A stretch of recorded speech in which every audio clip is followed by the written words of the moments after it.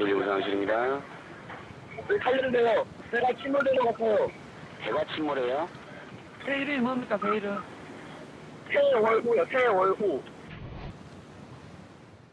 A ferry 2.7 kilometres north of Pyeongpang-do, South Korea, is sending out a distress call at 8:55 in the morning. It is the morning of the 16th of April 2014, and the 6,825-ton vessel and some 476 people aboard are in a dire situation.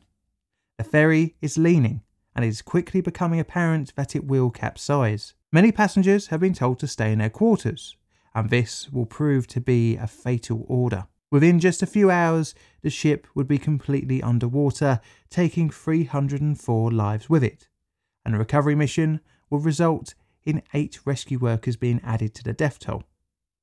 The event would spark outrage throughout South Korea, not only from the disaster, but from the reporting of the event in the media. Today we're looking at the MV Sewol disaster.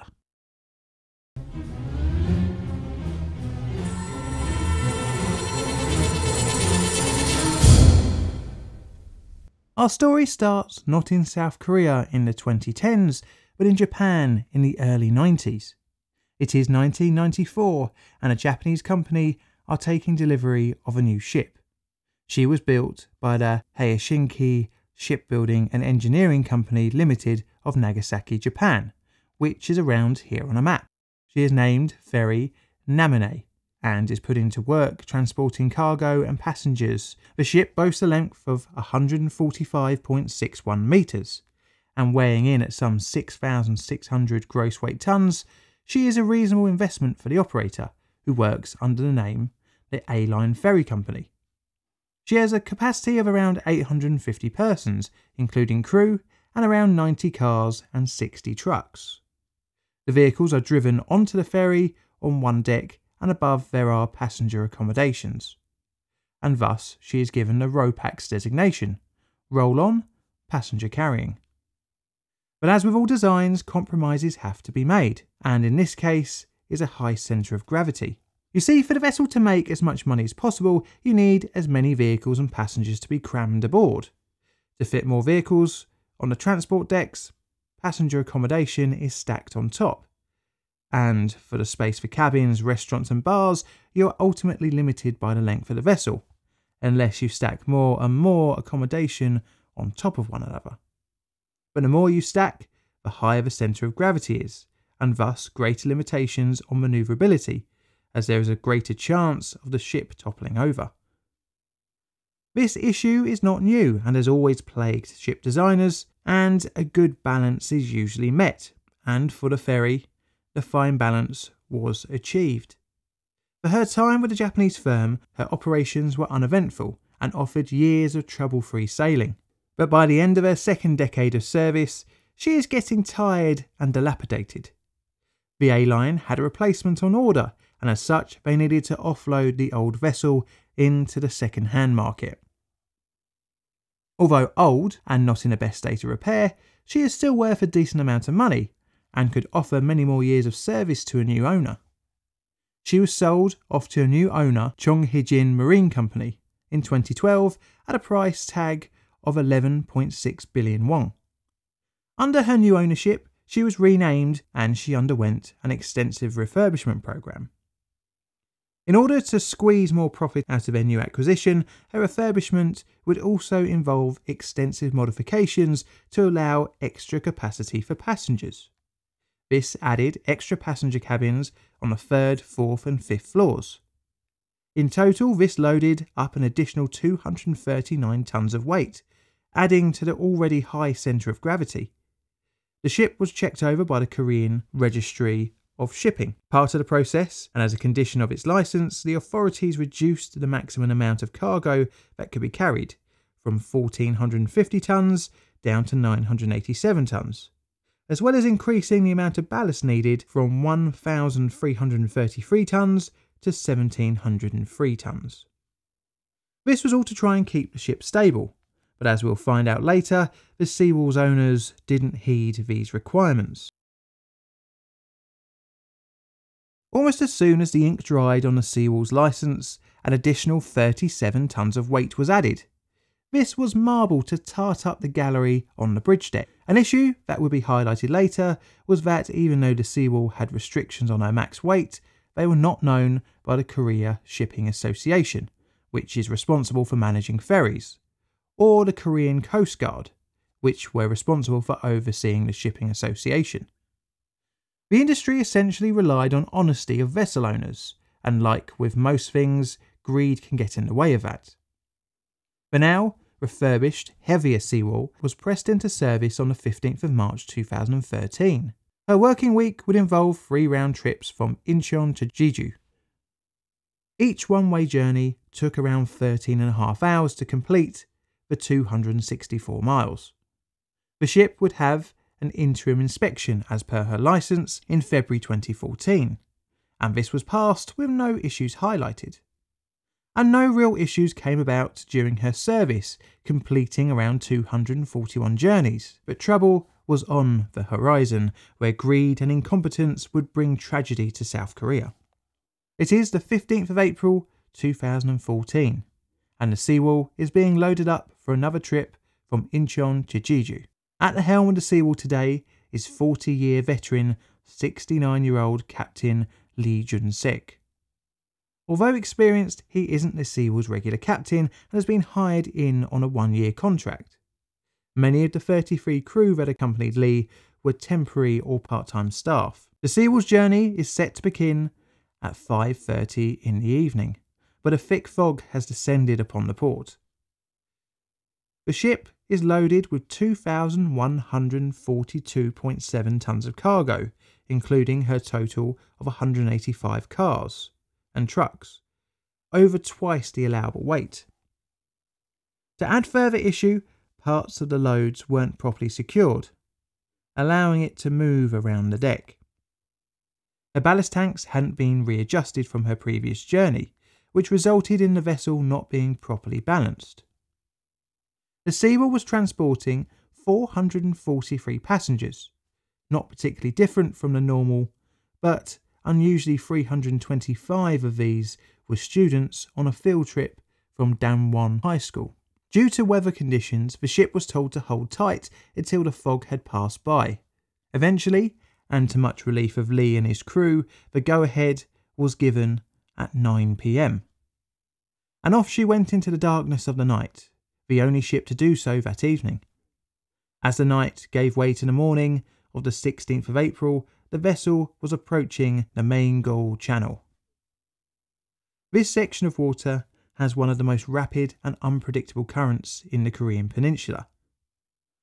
On the bridge are third mate Park Han-kyul and helmsman Chu Jung-ki. They had started their shift at 7:30 in the morning. The vessel is travelling at around 20 knots or 24 miles per hour. Around 50 minutes later, and at around 3 miles from the notorious channel, Park orders Cho to take over manual control of the steering system from the autopilot. Due to the issues in the channel, caution is needed, but it is a frequently used area and the conditions are not too bad.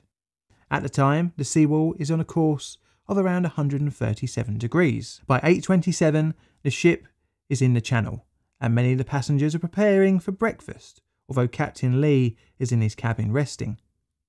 Park orders Cho to turn the ship from the now 135 degrees to 140.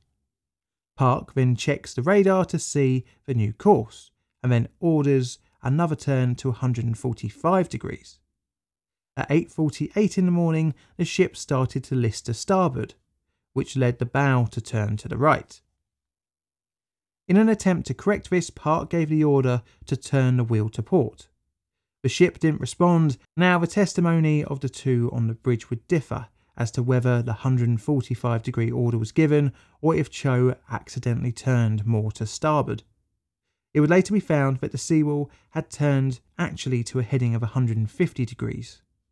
The ship continued to list, and this was added to by the unsecured cargo moving to the side closest to the water. This killed the restorative force required to rewrite the ship. The now greatly listing Sewol took on water through her side door of the cargo loading bay and the car entrance located at her stern. At 8:50 a.m, she was leaning at 30 degrees to port, throwing off-duty staff from their bunk beds, including Captain Lee, who immediately went to the bridge. Cho stopped the engines and ordered an evacuation of the engine room. By now, more staff were on the bridge and Park was crying hysterically. With no engines, the Sewol began to drift sideways and the listing continued. Over the PA system, announcements to passengers were made to stay put in their cabins. The first emergency calls came not from the crew, but actually from one of the school children aboard as a passenger.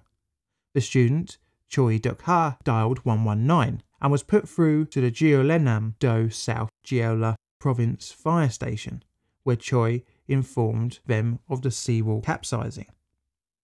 At 8:58, patrol vessel number 123 was dispatched by the South Korean Coast Guard. Meanwhile, the bridge on board the Sewol sent out a distress call to the Jeju VTS and asked them to notify the KCG, as the ferry was rolling and in danger at 8:55 a.m. At 9:07 a.m, the vessel traffic service asked the Sewol if it was sinking, to which the stricken ship replied yes. This was followed by the Sewol saying our ship is listing and may fall. The VTS sent out a call to any other ships nearby to find out if anyone could see the Sewol, in which one confirmed. By 9:18 the ship was now leaning 50 degrees. Just a few minutes later, the VTS ordered the crew to tell passengers to put on flotation devices. All throughout this, the announcement to stay put continued. A couple more minutes went by before VTS asked the captain to decide to evacuate or not. The evacuation was ordered at 9:30 a.m, but not all the passengers heard this, leaving many still in their cabins waiting as previously instructed. The Sewol was reaching a 60-degree tilt. VTS ordered all nearby ships to drop lifeboats and to assist with the evacuation. At 9:38 a.m, communications cut off between the Sewol and the outside world.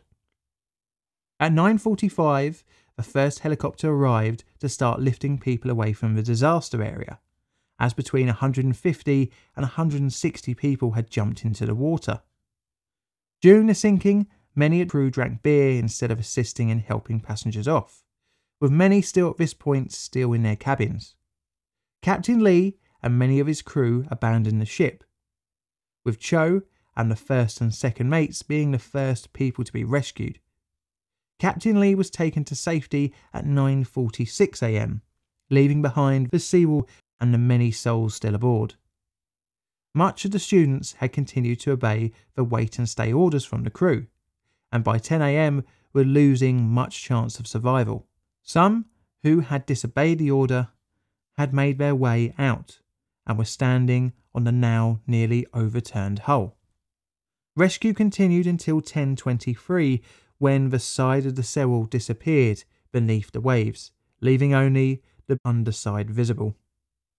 In the immediate aftermath of the sinking, the South Korean media reported that all aboard had been rescued, but this was far from the truth, as hundreds were still unaccounted for.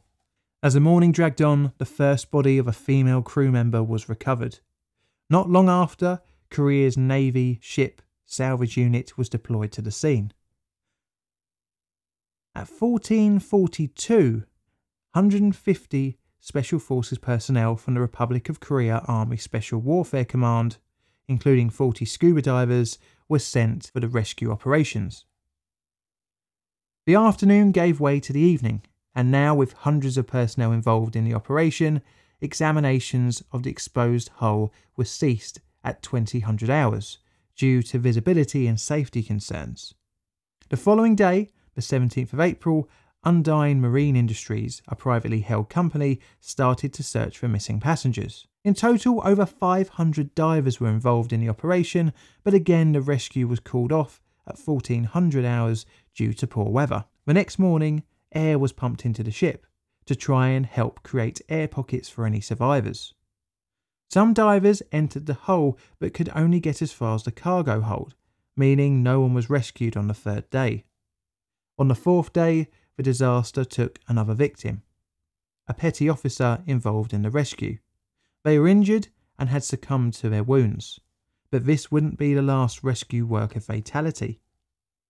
On the 21st of April, a remote-controlled underwater vehicle was sent to the deck of the Sewol. This would be followed by another on the 24th. These efforts did not yield much success, and by May the writing was on the wall. But those who went down with the Sewol were now victims, and not those to be rescued. 2 divers would die in May, and 2 months later, on the 17th of July, a firefighting helicopter returning from the rescue operations crashed, killing all 5 aboard. By the 22nd of July, recovery operations had identified and removed 294 bodies, leaving 10 to be found. Among the dead was student Choi Duk-ha, the same who had called the emergency services initially. The Sewol would be recovered and salvaged a couple of years later, where more of the victims would be found and identified. The event put the country into mourning, as so many of the victims were children, and the root cause being greed. The public were out for those responsible. With South Korea's worst ferry disaster at their feet, the government had to find out how and why the event unfolded as it did, and also find out how 22 of the 33 crew seemingly escaped intact, including the vital members responsible for the navigation of the ship. Almost immediately after the sinking, Captain Lee was arrested on suspicion of negligence of duty, violation of maritime law, and other infringements on the 19th of April. In South Korean law, the captain is required to remain on board during evacuation, something Lee clearly did not adhere to. 2 other crew members, a helmsman and the third mate, were also arrested on suspicion of negligence and manslaughter. Just a few days later, on the 26th of April, 12 more were arrested. This was the entire crew responsible for navigation. Captain Lee, first mate Kang Won-sik, second mate Kim Young-ho, and chief engineer Park Gi-ho were indicted on the charges of homicide through gross negligence, a crime that can carry a potential death penalty. The rest of the arrested were charged with lesser offences of negligence and abandoning duty. On the 8th of May, the chief executive of Chonghae-jin, Kim Han-sik, was arrested and faced charges of causing death by negligence. 4 other company officials were also taken into custody. Yoo Pyong-hung, a former chairman of Chonghae-jin, went into hiding when his arrest warrant was issued. The authorities offered up a reward topping out of 500 million won. Yu would escape his day in court when his body was discovered in a plum field approximately 300 kilometres south of Sewol. His death, although having foul play ruled out, went unexplained due to the state of decay of his body upon discovery. The crew charged with the failings of the Sewol disaster were convicted and sentences were handed down as life sentence for the captain, 10 years for chief engineer, and 18 months to 12 years for the other 13 crew members. In the cases against officials for overloading of cargo, Kim Han-sik, Chonghae-jin's chief executive, was found guilty of negligence and received a 10-year prison term.